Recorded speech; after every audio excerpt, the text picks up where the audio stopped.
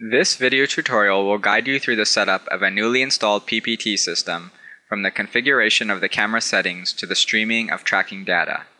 In order to follow along, you should already have your cameras connected and positioned properly. The tutorial is divided into 5 sections. Section 1 shows the features of the 2D view and how to configure camera settings. Section 2 covers camera calibration. Section 3 shows the features of the 3D view. Section 4 covers the tuning utility and running the one-point test. Section 5 is an overview of the configuration pane. First, let's get familiar with the 2D view. This view shows an image of the selected camera, which in our case is camera 1. Here you can bring up the configuration settings for the camera, where you can adjust its gain and thresholds. The gain adjusts the sensitivity of the camera, which means a higher gain will produce a brighter image. The thresholds determine the minimal intensity a light has to have to be accepted as a marker. The purpose of adjusting the camera settings is to eliminate infrared light so that the cameras only pick up the light of the marker. By default, the gain is set to 50, the low threshold to 20, and the high threshold to 50. In general, these are good values to start with. For this video, we'll demonstrate the adjustment of these settings using PPTX cameras. If you are using PPTH cameras, you may find that the optimal values for the gain and thresholds are quite different than what we'll set here. To see if we get noise in the image, click this button. If there is green noise in the image, as you see here at the top of the camera view, you'll want to either lower the gain or increase the low threshold until the noise is gone.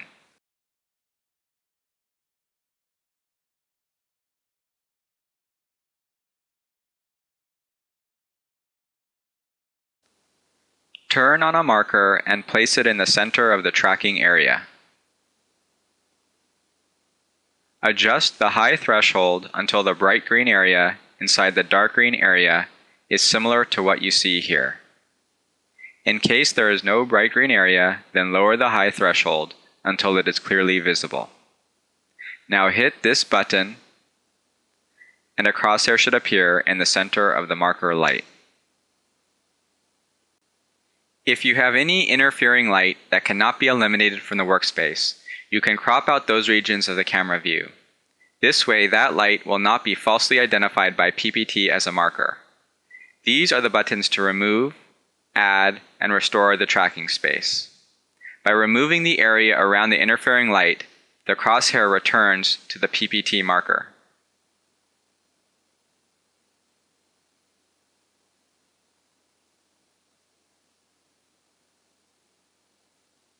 Auto Remove scans the image for 3 seconds and removes all regions that were above the high threshold. In the camera pane, you'll see smaller views of each camera. If the 2D view is currently active in the main window, a single click on a camera in the camera pane will enlarge its view there.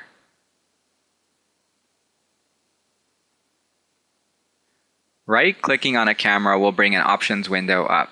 Select Copy Settings to All to copy the gain and thresholds that we adjusted for camera 1 to all remaining cameras. Check the other camera views in the main window to make sure there is no noise and the crosshair appears clearly. If this is not the case for one of the cameras, adjust its settings using the same procedure used for camera 1. The first option in the Options window is for activating or deactivating a camera. If a camera is deactivated, its view is entirely white. Unless you have intentionally suppressed a camera yourself, the only reason a camera would not be active is if it has just been added to an existing PPT system. In that case, you would activate it here. You can change the size of the cameras as they appear in this view using the drop-down list.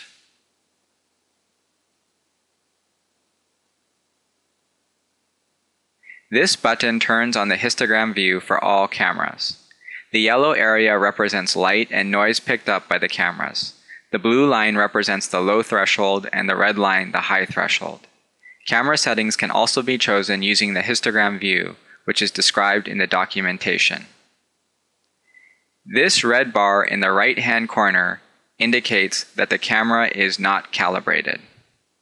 Once a camera has been calibrated, it will turn to a green check mark. Let's now perform a calibration of the system. Click this tab in the main viewport to access the calibration wizard. Calibration is necessary during the initial setup of a system or if any camera has been touched. This includes not only intentional movements of the cameras, but also accidental movements like bumping a camera or pulling a cable. WorldViz recommends to recalibrate the system from time to time to account for this. Calibration teaches your system where each camera is located and allows you to define the origin and orientation of your workspace. Make sure any PPT markers are turned off. Turn on the calibration rig and place it where you want the center of the workspace to be. The only requirement is that all cameras can see the 4 lights of the calibration rig. Use the camera pane to view all cameras simultaneously. Orient the calibration rig so that its positive X and positive Z axes are aligned in the directions that you desire for PPT's coordinate system. PPT North is defined as the direction of the positive Z axis. For a standard calibration, first use the Reset button to clear previous calibrations. Next, click the Calibrate button and the calibration process will begin. Each of the camera's 4 indicator lights should turn green after each flash of the calibration rig. As you can see, one of our cameras did not calibrate successfully because it was not able to see one or more of the lights of the calibration rig. The calibration of the other cameras is still valid and the system could technically be used. However, since a lower number of cameras means inferior tracking, it is advisable to track down why the calibration for camera 4 failed. The most common cause for this is simply an obstacle in between the camera and rig. Removing a chair I forgot in the workspace, I now see the 4 lights of the calibration rig showing in camera 4's view. One thing to take notice of here is a chain button where the Calibrate button was before. A chain calibration means that the cameras are calibrated in stages and is used for tracking areas where not all cameras can see the calibration rig simultaneously, for example, in a room that is L-shaped. For more information on this type of calibration, refer to the documentation. It is not advisable to use the chain button in cases where all cameras can see the calibration rig simultaneously. So therefore, I'll hit the Reset button and redo the calibration.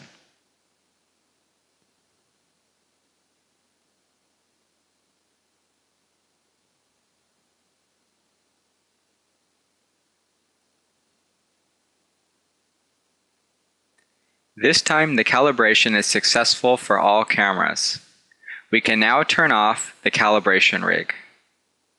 The score reported should be higher than 97. Scores between 95 and 97 are acceptable, but indicate a lower accuracy of the tracking. If you consistently get a score lower than 97, you should contact WorldViz support. After the system is calibrated, PPT will be able to calculate the 3D positions of markers based on their 2D positions in the different camera views. Use the 3D view to visualize your data in real time. Here we'll demonstrate 5 markers on an actor. For that, I'll change the marker number to 5. The position of the blue arrow on the grid representing the floor tells us where the origin is. It can be changed with these 3 global coordinate offsets. You can see what happens when we add a 1 meter global offset in the Y position. Now we'll remove the offset. The blue arrow points to PPT North, the direction that has been defined as positive Z of the workspace, which can also be determined by the little coordinate system in the lower left corner. Dragging with the left mouse button rotates the view around a point which by default is the origin, but can be changed by a simple double click on the new location or dragging with the right button. Scrolling with the mouse wheel zooms the view. If you right-click in the window, a menu of options for controlling the markers, cameras, view, and grid settings will appear. Some of the marker properties are also up here. You can show or hide trails and IDs, and change the marker size.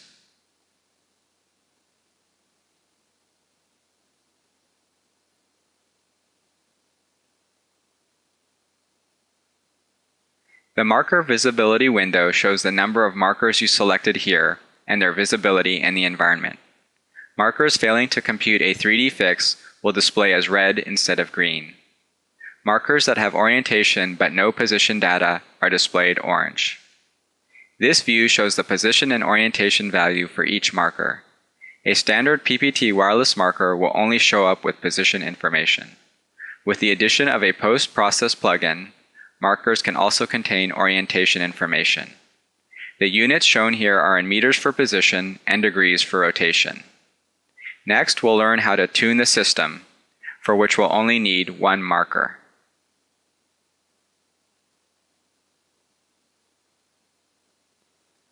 Tuning will adjust PPT's tracking algorithms for your specific tracking needs.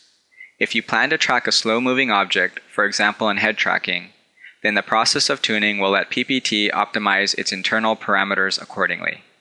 Alternatively, if you plan to track a fast-moving object with frequent occlusions, for example a dancer, the process of tuning will result in different internal parameters. Press the Tune button, and this window will open. Make sure only one marker is on, and click on the Start button to begin sampling. Move the marker around as if you were using it in your application. So in the head tracking scenario, you would hold the marker above your head and walk around in the tracking area. On the other hand, in the dancing scenario, you would do your leaps and spins. After the recording ends, you can stop the movement, accept the recommended parameters, and click OK. The configuration pane gives you the option to choose different plugins in the categories Post-Process, Output, 2D, 3D, and Camera. 2D, 3D, and Camera should not be touched unless you are directed to by WorldViz support. Post-Process plugins give you the option to perform a wide variety of tasks related to transforming and filtering tracking data. For details on using them, refer to the documentation. The only category we are going to touch on in this tutorial is Output. Output plugins specify the method used for communicating with a host application. For a typical setup streaming PPT data to Vizard on a separate host, WorldViz recommends using the VRPN7 Output plugin, an Ethernet-based network protocol. The alternatives are shared memory for when rendering with Vizard on the same machine, RS-232 serial communication, or connection to a motion builder server. Once you've chosen your Output plugin, and press the Talk button, data will begin streaming. The last thing being discussed is the Messages window. In this window, notifications, warnings, and errors which pertain to the status of the cameras, tracking, and any post-process plugins you have added are shown. For these reasons, it is important to keep an eye on the messages in this window. This concludes the introductory tutorial on PPT Studio. For more detailed information on using PPT, refer to the PPT Studio documentation, use the WorldViz forum, or write to support@worldviz.com if you have a support contract.